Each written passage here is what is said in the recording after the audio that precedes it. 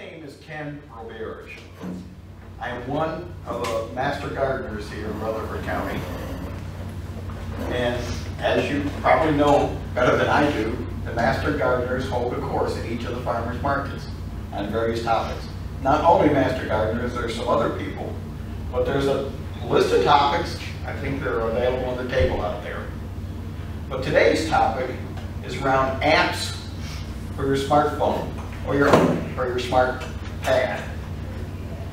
Now, apps are a whole new area. And as you probably know, there's an app for everything.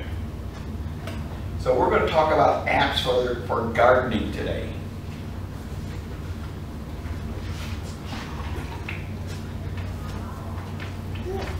Okay. I'm particularly going to be talking about, I'm going to be using an iPhone 6, a mini pad, and what's called Apple TV. The same should apply to your Android devices and to the Android App Store. So we'll talk about Apple because that's what I use. And we'll talk about the iTunes Store for applications for finding apps.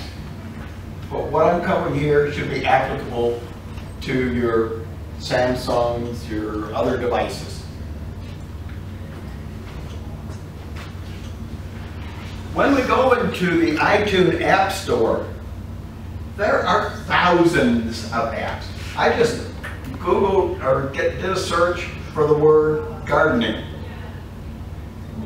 And this is some of the apps that showed up. This is maybe a third of them. I didn't think you wanted to look at 3 pages of this, but there are apps and apps and apps. Some good, a few very good, many quite bad. Okay. A way to look at an app, when you look at an app, is look at the reviews for the app. See how many people like it, what they say about it, how many stars it's rated. That gives you a good feel for whether the app is useful or not. But this is just an example of all the apps. And obviously I cannot even begin to go through them all. First, because I couldn't afford to buy them all. And second, because they're just too many. So I'm going to narrow it down to some that I use and show you how those work. But I'll try to give you a cross-section of the different types of apps so you have a feel for what's out there.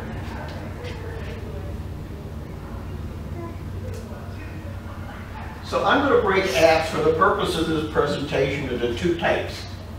Apps for identification and apps that help you with some action. So identification apps really just help you identify something. Or the action apps give you something to do, help you solve a problem by saying do this, do that, or we recommend this or we recommend that. So identification we'll start with.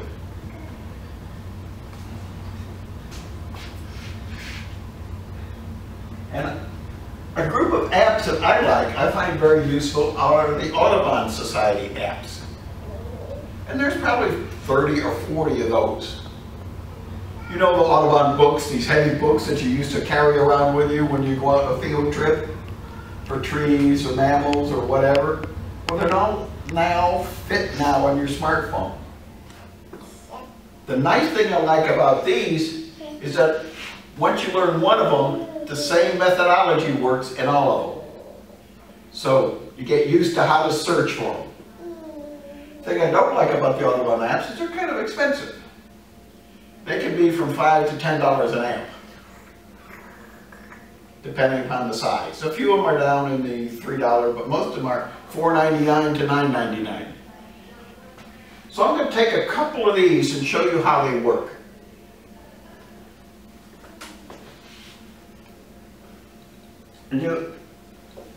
Let me go back here just a second.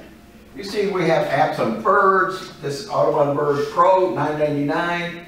One just on owls, it's a little bit cheaper. Wildflowers, $4.99. Mushrooms, $4.99. Butterflies, I think that's $4.99. Mammals, reptiles, insects.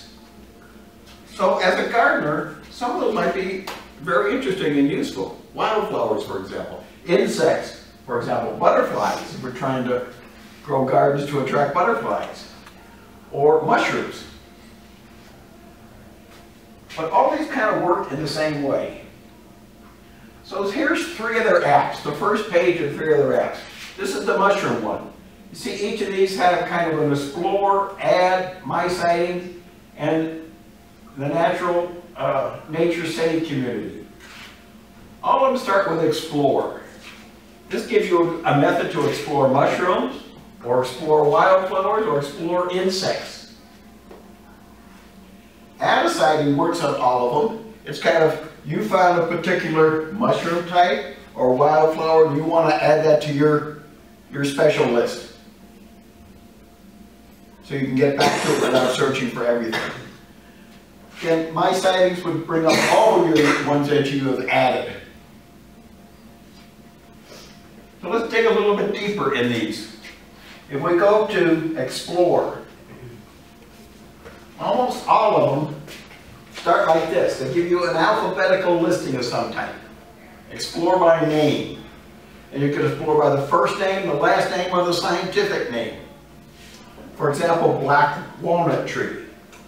If you did it by first name, you'd find it listed under black. If you did it by last name, you'd look under walnut and you'd find it listed under walnut. And if you did it by scientific name, well, I don't know the scientific name for a black walnut tree. You can kind of put filters in your search. Search by a particular size, a region, a color. There's a number of different types of filters you can put in when you're searching for something in the Audubon apps. And all of these, no matter how you search and find something, you'll end up with a page that gives a description. And it's, as a little plus sign down here indicates, it's probably several screens long. Now in a couple minutes we're going to go through and I'll show you some of these live. But I just want to give you a heads up first of how we're going to be working. So you can search by name, by shape, by color, by size, by family. When we talk about butterflies, there's the swallowtail family, there's the sulfur family. So you start searching by families. Here's an idea of mushrooms, how you can search by shape, or maybe by color, or by region. Again, the nice thing I like about the Audubon series is that all of this, once you learn one of them, you've learned them all.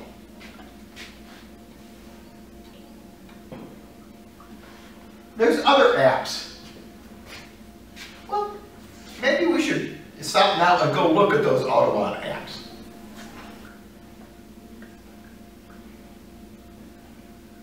So here's my group of apps. I just have them in a folder I call Outdoor. I have another folder called Master Garden. We'll get to that in a minute. But Outdoor, let's look at the one for insects. Again, you see the same screen we showed before. We'll look at here and search, explore the insects. You want to explore them by name, by shape, by order, or some advanced searches. Let's go by name. Now we'll start seeing first name. You see lots of, we can just scroll through a long list. Okay, I think my thing is a beetle, but I'm not sure of the first name, so I might really want to search by last name. So this is just rearranged them to look for ants now, aphids.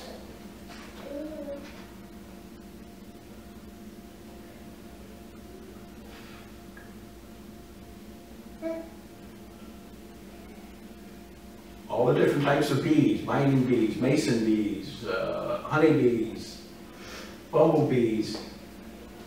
So we want to look at these, let's say, tricolored bumblebee. It'll have pictures of it. If you see the dots here, this indicates only one picture. You can see 5 dots here and they indicate there's up to 5 pictures. Okay, I want to continue on. Oops, I want to go back here. I want to go up to the top now to description. So here's a description. Well, somehow I got the red-tailed bumblebee here. So description of it here. Usually the size, something about the habitat, the range it's in. This one says, I didn't know this. Unlike a bumblebee, unlike a honeybee, a bumblebee can sting many times. I didn't know that. And something about the life cycle. This one is only 1 page. Yeah, go down here. If I wanted to take a picture of myself, the bumblebee I saw, and add it to my sightings, I'd take a picture here, I'd locate where I was at, and label it.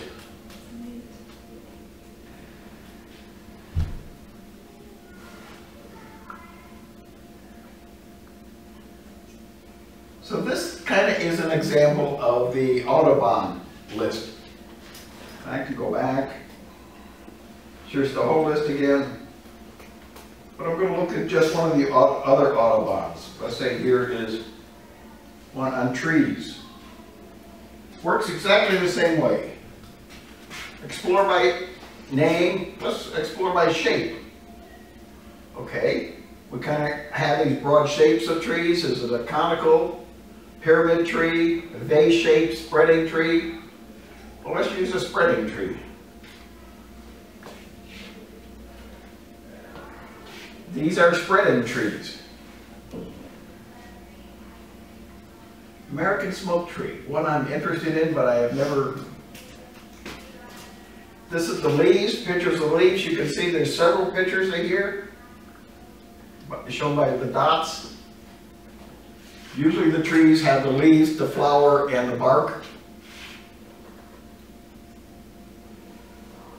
So this has the leaves. Here it shows the range. Where is the smoke tree range? It doesn't show very much, but there's some sightings down here.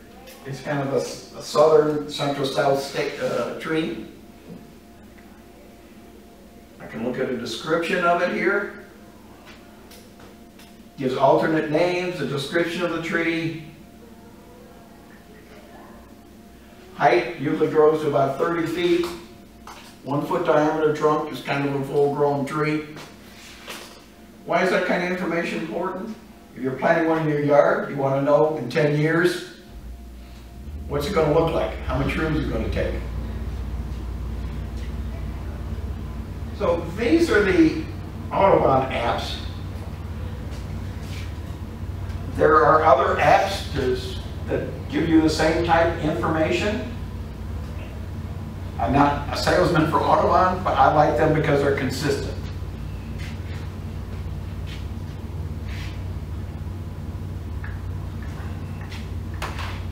It's pretty neat to go back between the computer and the screen, I think. Okay, but there's some other apps. Here's one that's kind of, we should be paying attention to, especially as master gardeners when we look at it. What are the invasive species that live in our area? What should we not be planting? Well, here's an app, invasive plants of the southern forest. And you can break it down by shrubs, trees, vines. Honeysuckle is an invasive plant. I love the smell of honeysuckle, but it's an invasive plant. We would encourage myself, and as master gardeners, we encourage people to plant non-invasive, such as a trumpet vine, or something that is local and not something that is invasive. But here's a great app on the invasive plants. Again, you can search down and drill down into it.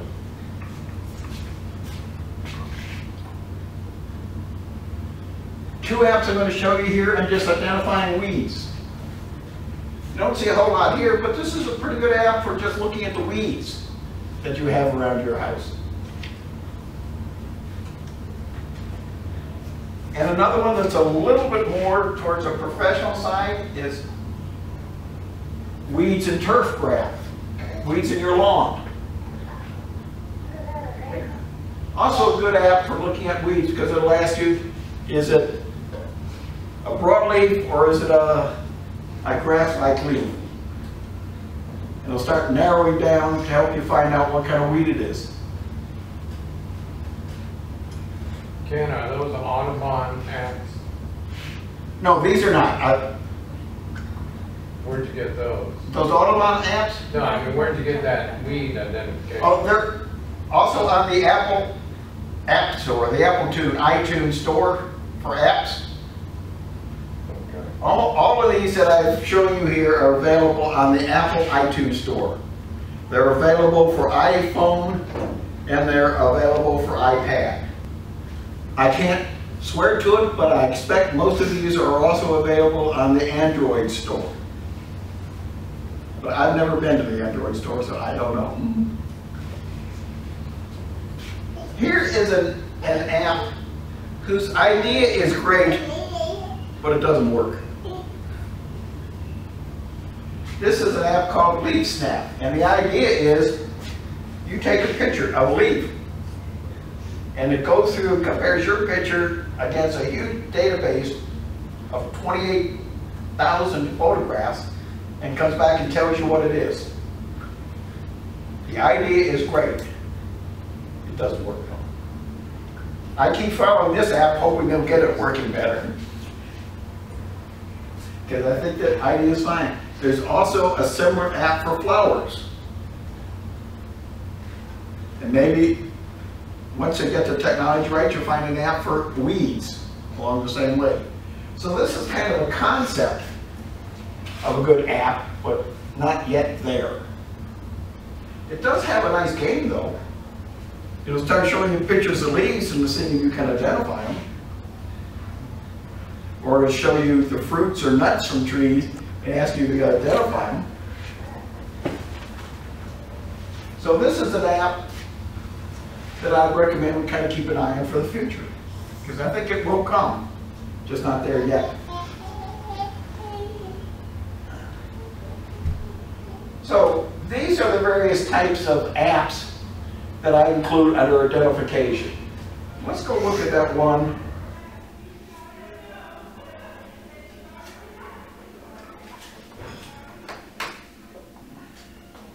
I'm going to go look at that one called Leaf Snap.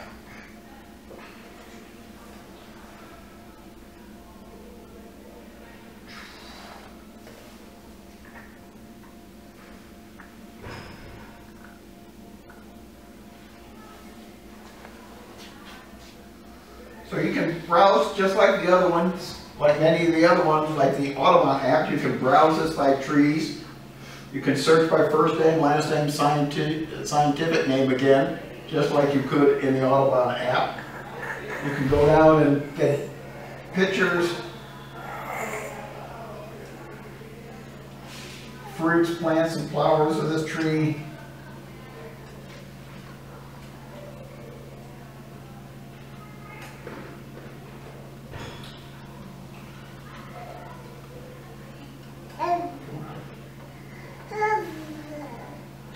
What's difficult about this with the leaves is you don't know what stage of its growth it is in. This leaf might be entirely different if it's just beginning to come out and it still has twice more to go. You know what I'm saying? Absolutely, absolutely. But using this and maybe some of the other clues, maybe like the fruit, this is the seed from the maple tree, or some of the various pictures you can choose down here, or the flower. Using all the tools together can help you identify them. But this is the one that you're supposed to be able to take a leaf, put it on a white sheet of paper, photograph it, and then go out and search the database. Can anybody tell me what kind of leaf that is?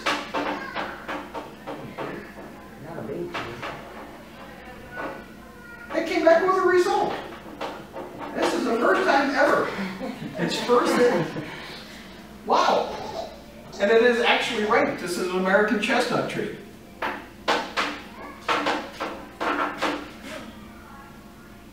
I tried this 6 times at home yesterday. So, it gives you these, what it thinks it is, but it is actually an American chestnut tree. I'm going to try another one. Gee. How much does that app cost? I don't remember. Are any of them free or? Yes, some of them are free. A lot of them are free out there.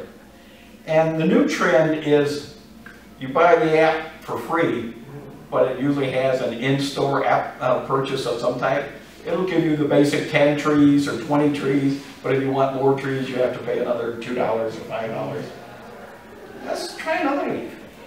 Does the extension service put out apps? Yes, I'll show you one. I'll show you even one that comes for our own, that Mitchell up front has been involved with. Mitchell. I've got to try this again. Here's another one.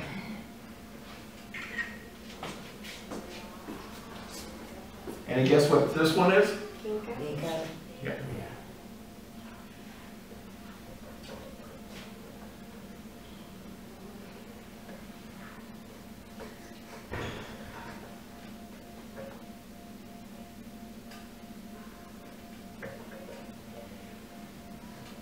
Again, I tried this about half a dozen times yesterday at home on this leaf too.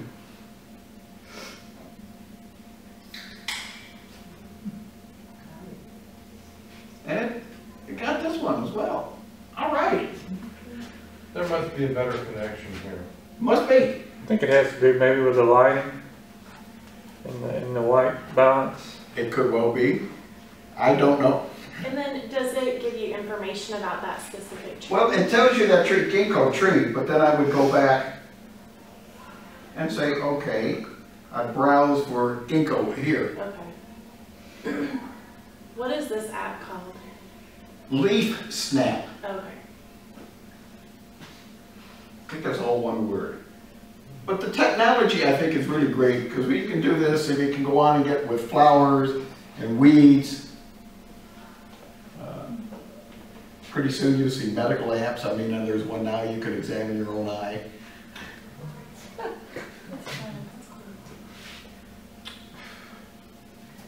Is it a separate app for each category? Like there's one for trees, one for Right now, flowers? these visual ones, there's one, they're all different manufacturers.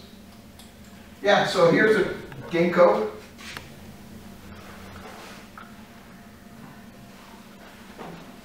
I've never seen the fruit of a ginkgo tree. Mine is a male. Really, you want to buy male ginkgo trees? Because the female ones make a mess in your yard. We eat those seeds. You eat those seeds? Okay, I've never seen the seed. Okay, let me show you another app. Oh, I got the apps up here. This is the one on invasive species. Let's look at vines. This is typical honeysuckle we see is a Japanese honeysuckle here. There's lots of pictures of it.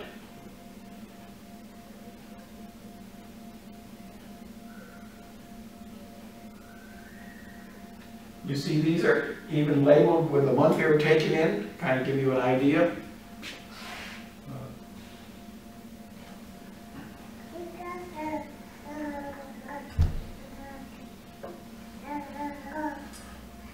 So this is a pretty good app for the invasive species, as I said. The Weed ID app. Again, this follows a different type of technology. So you start filling in questions about it. What kind of plant is it? Plant type. It's a broadleaf. Next is, what's its habitat?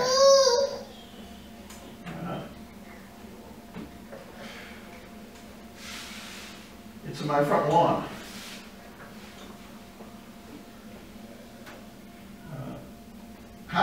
What's the leaf arrangement? Are they many leaves on the stem, one leaf on the stem? Are they alternating? One leaf here, the next leaf down along the stem? Or are they opposite each other on the stem? So you can select, arrange opposite each other on a stem. So you can fill in as much information as you can on this, will improve the success or the probability of this identifying the right weed. So, what kind of lobes did it have? Was a not lobe leaf? And after you put in as much information as you can, you go up here and press identify, and let's see what it suggests. Well, it's thinking it could be one of these. You can then take one of these and look a little closer and see, is that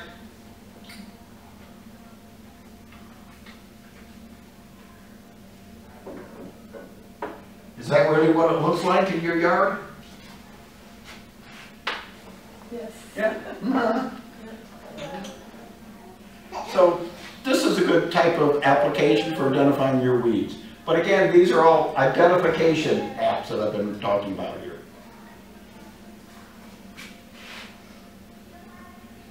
I want to start talking a little bit now. I'm going to go back to my presentation.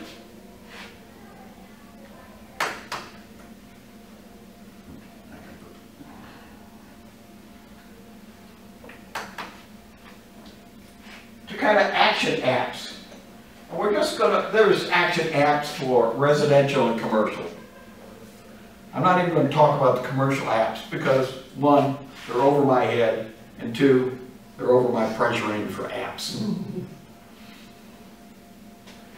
But for education, here's a simple one. I think it's cute. I'm not sure how useful, but it is cute. You design your own garden. It's really around raised bed gardens. So you go in and tell it, I have my garden is 4 foot wide, 8 foot long. It'll divide it then into 1 square foot sections. So this is following the principle of square foot gardening. Next, you grab a vegetable that you want, you go through the long list of vegetables, drag it into that section. And I'll show this to you in a minute. And then it lays out your garden and it shows you, okay, in this top and bottom left-hand section, it suggests putting 1 tomato plant in. Next to it, put in 2 pepper plants. Next to that, there's 9 lettuce plants. Again, 9 more lettuce plants. 2 more peppers. And I'm not sure what all the other plants are, but it's suggesting how many plants you put in a square foot and how you lay out the garden. That's kind of a neat tool. It will then, depending upon what vegetables you selected, come up with a week-to-week suggestion of what you need to do in your garden. This one is put out by Gardener Supply Company, so it's a commercial app. They're selling it for a reason, get you to buy their equipment, but it's a useful app. Can you tab locations on that? Yes, I think you do. To come up with a recommended list of when to do things, it needs to know what region you're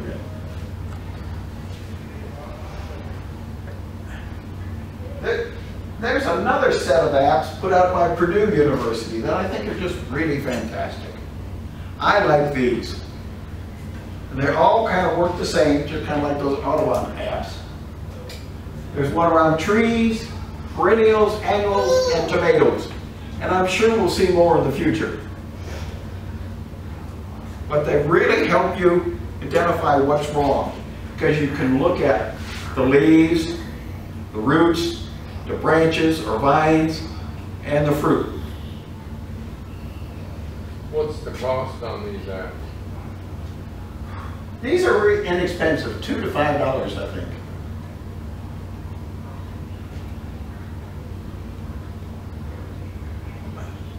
All of them kind of work like this. They have a title page.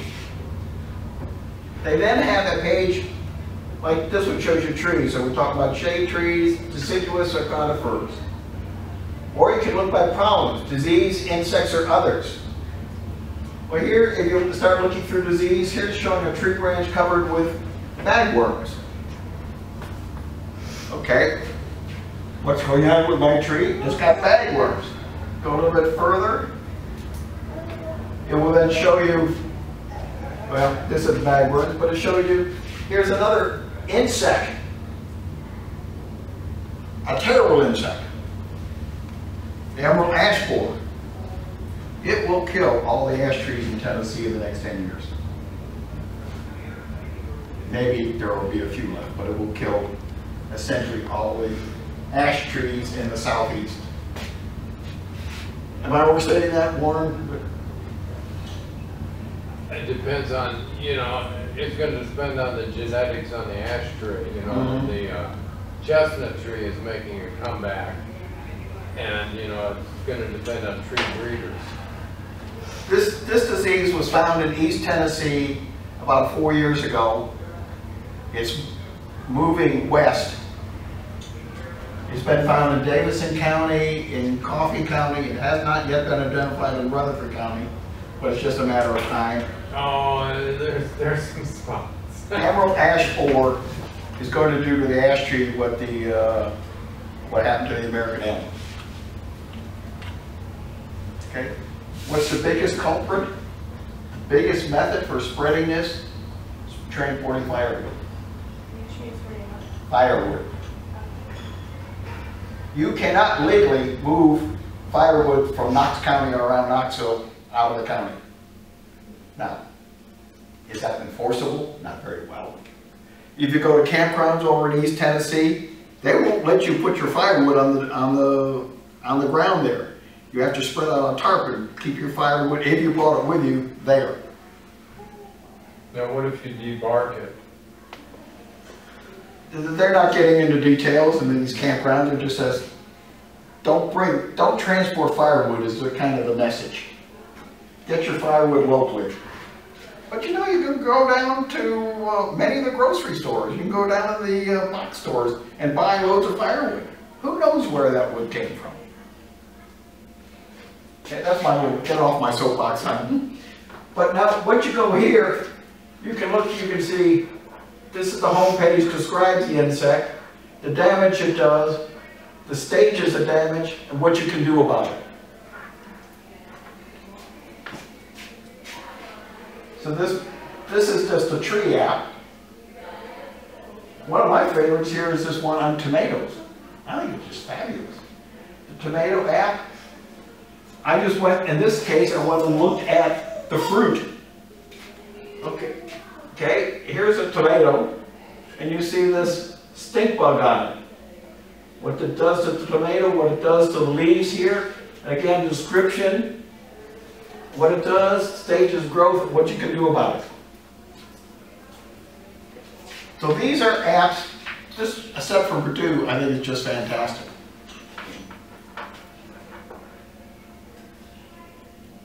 Here's one from the University of Tennessee.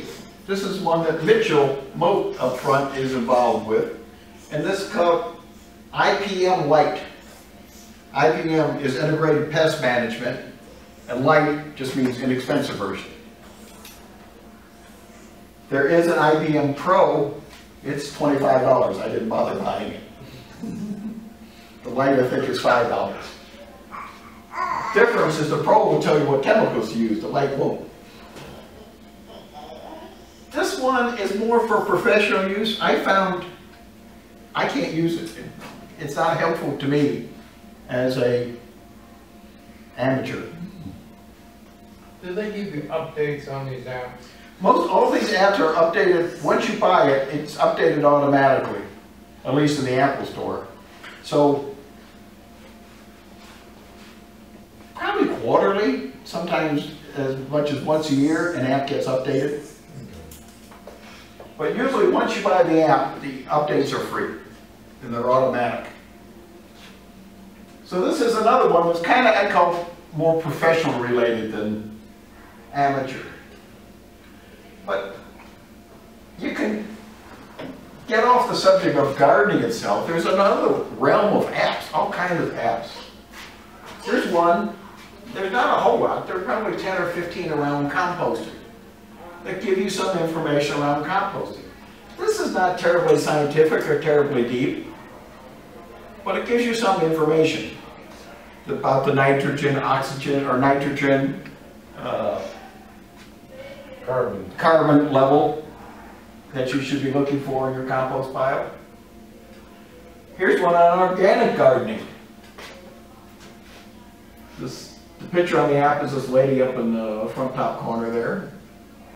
And I didn't buy it, so I could only show you the screens that were advertised here on the website or on the App Store. So there's more apps that are kind of also related to gardening. Lots of apps around, food and cooking. There's all kinds of apps there. But I'd like to go back in now and look at a few of these action apps. So I'm going to go to my Master Gardener folder here. And here are these apps, mainly from Purdue. Let's look at the tomato one. Okay. Search by tomato part. So the problem I'm trying to solve, is it related to the fruit, the leaves, the stems, the roots, the flowers?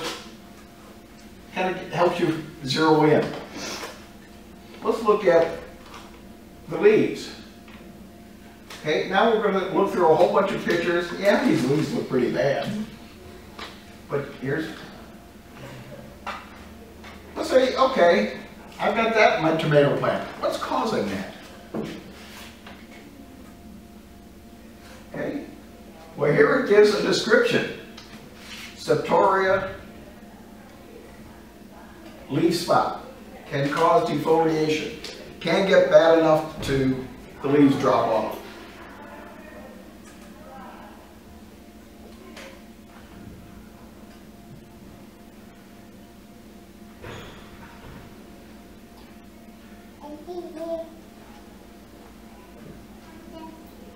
Okay, again, now we go to that other screen.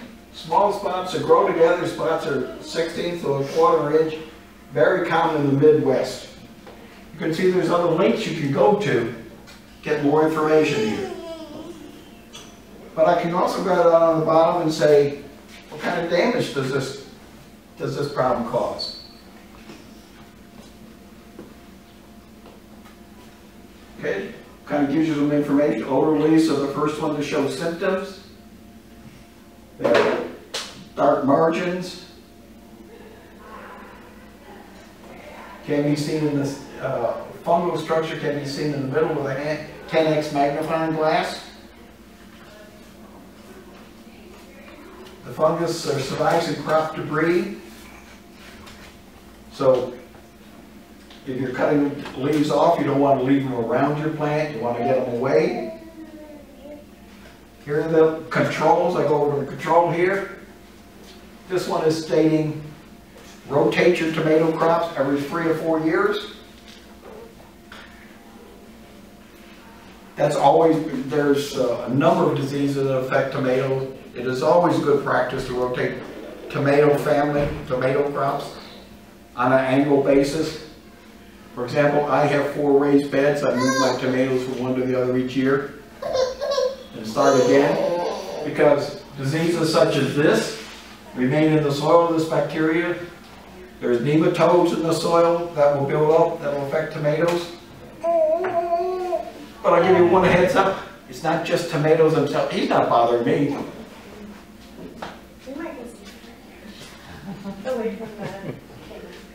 And I'm almost finished, so you... Okay. No, you're doing great. Well, he's a future farmer. We gotta... Yeah. So, rotating tomatoes is important, but it's not only tomatoes, it's the tomato family of plants. So you have to know what else is in that family of tomatoes, such as potatoes. You wouldn't think that, but they're the same family. So you don't want to take your tomato plant out and put a potato plant in there, because it's going to be subject to the same diseases. Okay, it gives you some insecticides here. Now we could go into the discussion organic, inorganic, but this app gives you potential insecticides.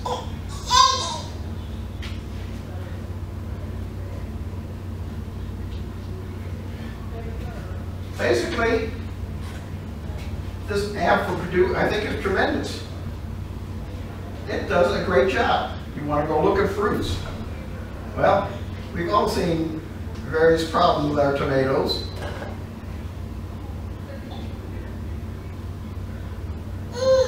You can go through and find out what your tomato looks like and get more information around it. I'm going to go back and show you, let's look at the tree doctor from Purdue. Follows the same type of approach. Shade tree. Let's go down and find honey locust tree. Is my problems on branches, leaves, roots? Where is my problem? Okay, you can start looking for types of problems here.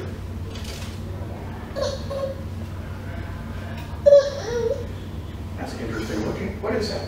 Scale. Yep. Calico scale. A real useful app, a real useful technology.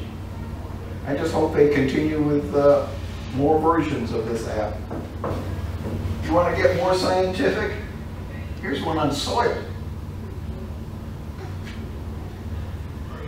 You can go in, get your location right here.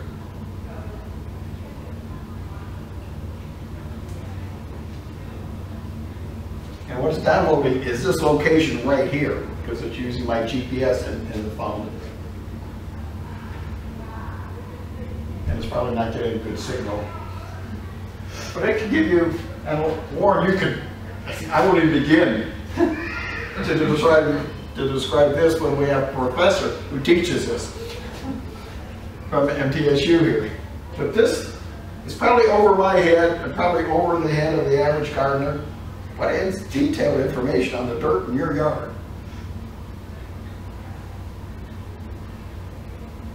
It's probably changed from that because the house was built there. Yeah, and the soil has been taken out and sold. Then you have to go buy some more soil to get it back in. It's best just to ignore it.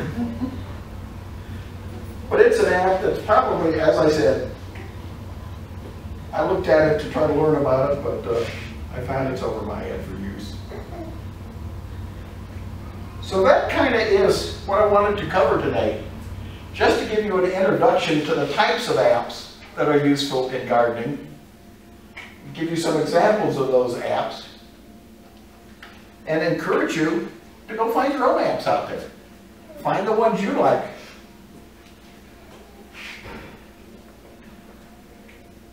Well, I guess I'm doomed because I still have my old flip phone. And my children laugh at me, you know, because I have it. I don't think you can get a lot of these though. If you have a tablet or your computer at home, you can download apps to those. Oh, yeah. Some of the younger generation, they're very helpful with you on your phone. My daughter is not helpful, but I have another who is, so it depends on who you have in your household to help My you. granddaughter's pretty good. She's been a lot of technically challenged. Well, I already bought all the Audubon books, so why, you know, buy something else. That's good. But Again, I just took a piece of my redwood and just again, this is about a third of those under the title of gardening that's in the iTunes App Store. Is your iPhone waterproof and dustproof? The case I have around it at least is water resistant, dust resistant. Oh, okay. There's still holes in it though, but if you Yeah. drop it in the toilet or something, you know. Well, you know, Don't if get you're out sick. watering and you get a, you know, you get your, you know, leg wet or something, you know. And there's little yellow boxes that you can take on your canoe trip or your whitewater rafting to protect your phone. But some of these are kind of cutesy. I mean, panda bear. And some of them look more professional. So go out and explore, find the apps. You can get some idea. I recommend looking at the ratings for an app, read the comments from other people. It can save you money, you know, if it says it's bad, don't bother. So I have as a handout here just a list of the apps that I talked about today.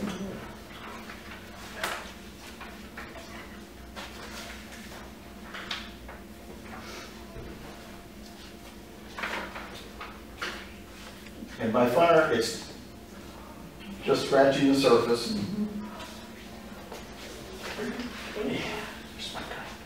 Girl. I like to do eyes.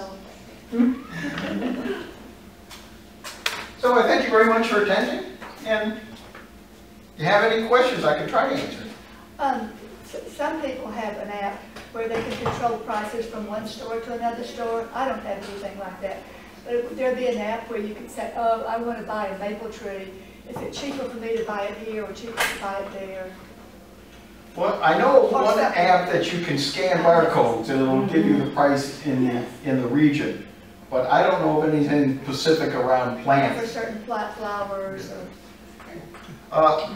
Again, if you had attended or if you ever attend the Garden Basic course or the Master Gardening courses, we supply tips on how to look at plants when you go to a store.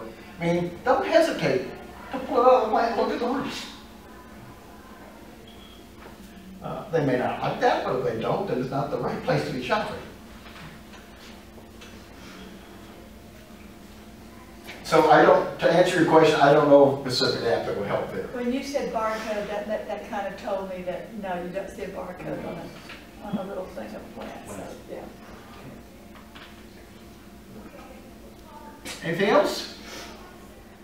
Well, again, then, thank you.